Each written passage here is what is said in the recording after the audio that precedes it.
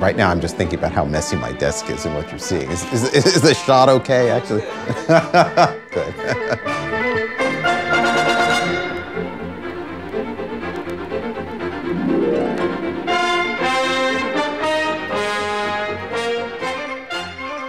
This is my lab where I do alchemical experiments, that is, try to reproduce the results and the experiments that were done by alchemists in the 15th, 16th, and 17th centuries. To do this, I have authentic labware.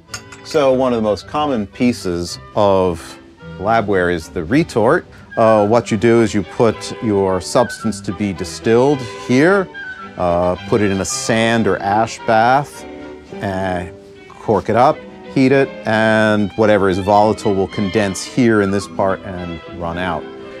I also have one that I keep at home that I use on the kitchen stove to distill after dinner drinks in. Right, so I also have some of the products of alchemy here. I actually find it's easier to label them in symbols in Latin, to use the old terms, than to try and use modern terms for them. This one supposedly, let's see, it contains the sulfur of antimony from the regulus of antimony, which has been sublimed with sal ammoniac. A lot of what I'm involved in is trying to get a better understanding of what alchemy was and what alchemists actually did. This has always been a problem, however, because the texts that they've left us are very secretive. They're often highly metaphorical, they're written in a kind of code, and they're filled with extravagant imagery, often very beautiful woodcuts, but forbidding in the sense of what does it all mean?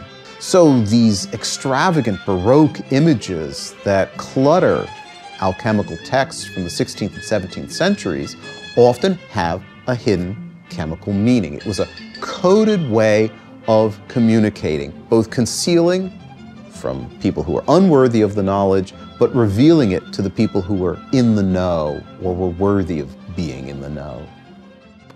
So, for example, if we wanted to make aqua regia, a solvent that's able to dissolve gold, today we could take nitric acid and put ammonium chloride in it and make that solvent, but an alchemist might describe it by saying, "Let the red dragon devour the white eagle."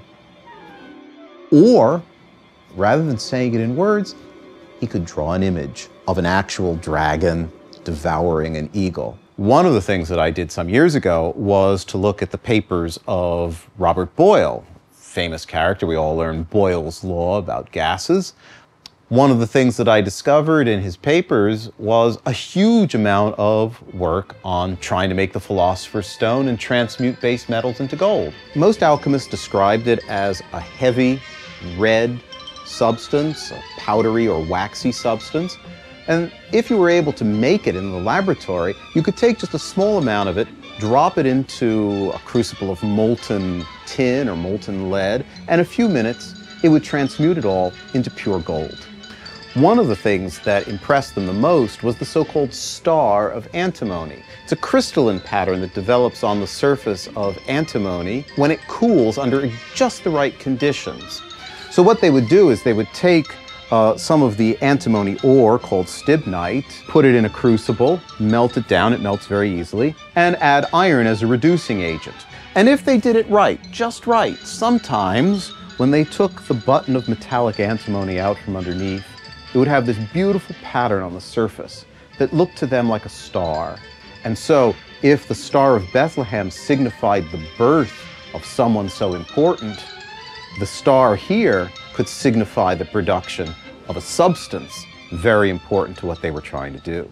As a historian of science, what I'm trying to do is get a truer, more accurate depiction of the past.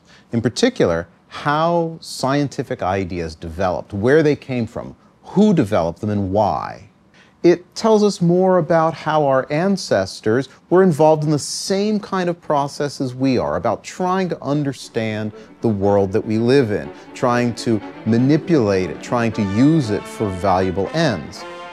I'm Larry Principe. I'm professor of chemistry and professor of history of science and technology at Johns Hopkins University.